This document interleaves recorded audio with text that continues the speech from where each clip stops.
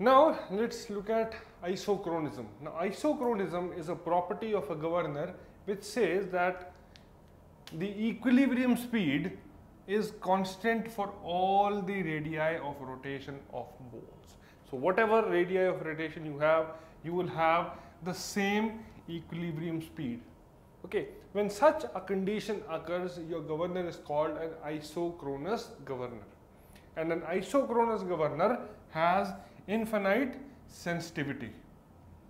Alright, so with this video we finished this chapter on governors. So I hope you have understood this chapter on governors in detail, and now we'll move on to the next chapter and talk about balancing.